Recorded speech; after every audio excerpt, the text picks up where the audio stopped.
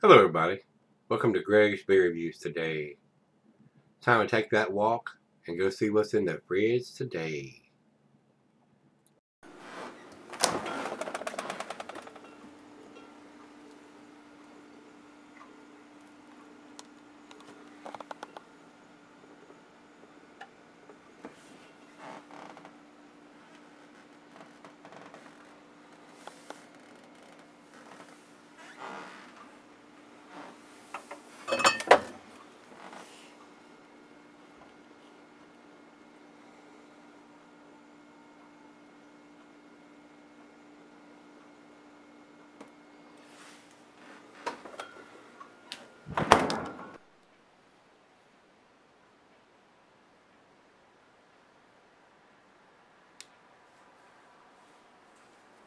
Hey everybody, thanks for stopping by Gregsbeerreviews today. Hopefully this is going to be a treat.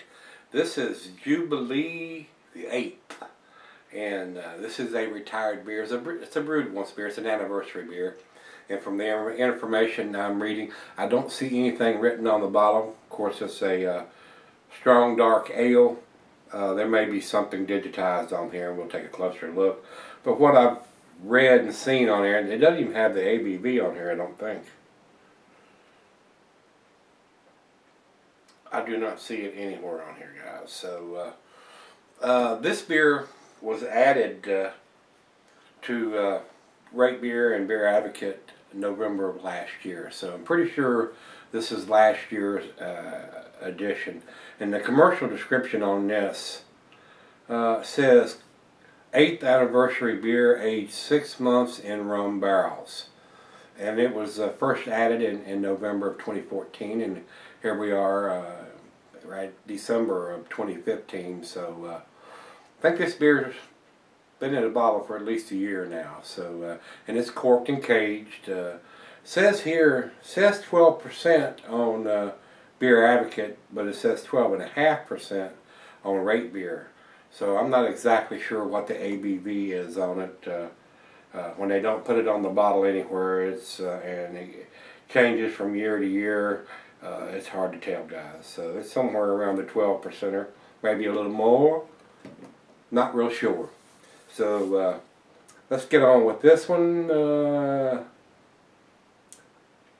Says here, food pairings for this beer. Cuisine is barbecue, cheeses are sharp blue cheddar, and your more pungent, stronger cheeses, Gorgonzola Limburger. The meat is beef, grilled meat, glassware snifter, tulip goblet, chalice, oversized wine glass. I got my favorite glass here today, guys. And it says can be sold for long periods under the proper conditions. Very big beer for the first beer of the day at 12%. I don't usually start off with a beer this big for the first beer of the day, but we're dwindling down, and I have a lot of big beers in the refrigerator. So we're going to start off with a 12%er today. So I will get my buzz on quick. We're in the hammer lane. So when you get a bottle like this, you ought to drink this style beer with this ABV at home. 12 or 12.5%er is a mighty big beer to be drinking out in a pub or a bar. Wouldn't take much of this before you know you're being pulled over and the blue lights are in your mirror. And if that happens and you've had one of these, more than likely you're going to get a DUI, and that's not fun for anybody, guys. So once you get to these big beers like this, you probably ought to try to drink them at home. Except I got enough strength to get this cork out of here. Alright, hopefully it don't explode. Let's see what kind of pop we get. Just a little pop on that one. Alright, 12%er, you think it's going to pour ahead? Let's go down the center on this one, guys. Ooh. Yeah, looks like it's pretty well carbonated. Don't believe we want to go down the center on this one. It looks pretty well carbonated. So let's ease this one down the side of the glass here.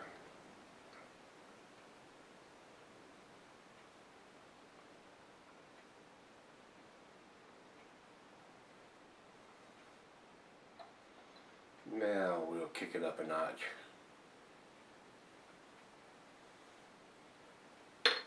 Alright. Ooh, I'm getting a little bit of booziness from here, aged in the rum barrels. About a finger and a half of head on there. It's pretty dark. I'm not even getting any light through the thin part of the glass. There may be a little light through the outside. It's kind of brown around the bottom thin part of the glass down here.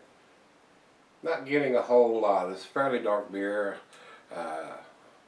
And they're calling it a Belgian strong dark ale at Beer Advocate. So, good looking beer. Let's get a nose on it. A lot of dark fruit in there.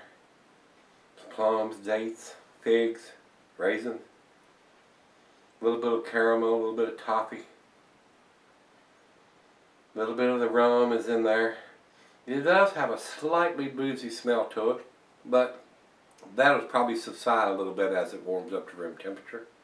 It's fresh right out of the bottle. We're going to let it breathe a little bit. Very sweet candied sugar smell.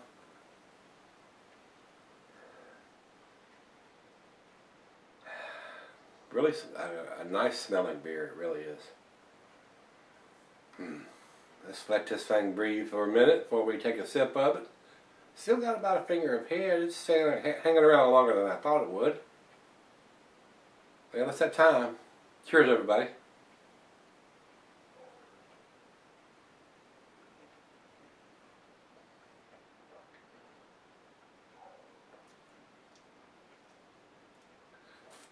Very pleasant.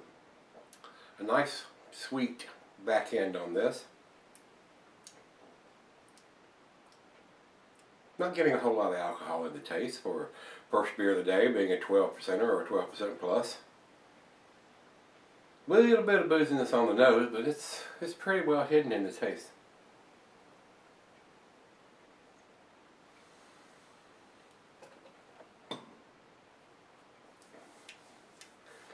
Alewerks is out of Williamsburg, Virginia. That's fairly tasty. Not blowing my hair back or my socks off or anything. Not getting a lot of the Belgian yeast qualities, any of that bubblegumish farmhouse funkiness or whatever you want to call it.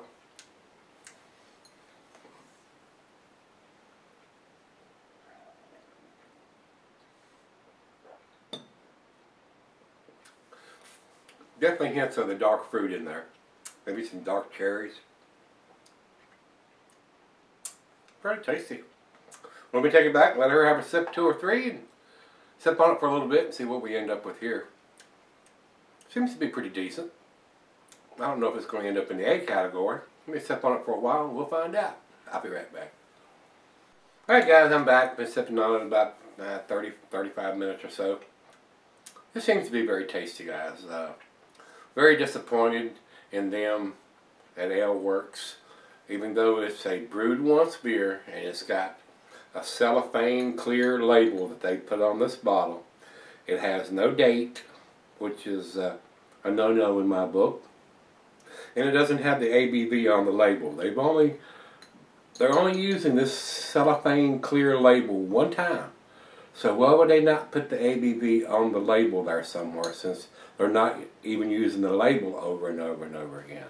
And why not put the date on there too? So there's several things wrong with this packaging here, guys. No ABV, no date. Why should you have to go to the website to find that information out? You shouldn't. You shouldn't have to. So a couple of no-nos on this. The beer is decent, guys. It is a fairly tasty beer. I don't think it's to the A category, but it is a decent, well-made beer. I'm getting slight hints of the rum, not overpowering. I'm getting more booziness in the nose than I am the taste.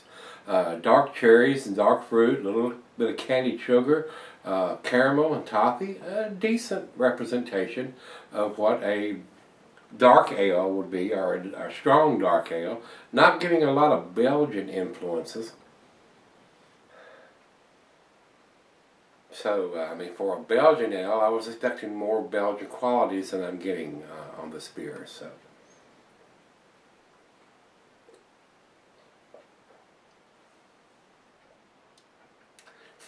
Very well made because the alcohol is hidden on the taste. I mean, I'm not getting any booziness on the taste. A little bit on the nose, but not on the taste. So it tells me it's a well-made beer. So the lack of information on the bottle is the biggest deterrent from this. And the Belgian yeast is not very present. I mean, I'm not getting a whole lot. I mean, they could have used California ale yeast or something else and got about the same results. Their Belgian yeast is not, it's not batting 100 here, guys. So let's do the final chug here.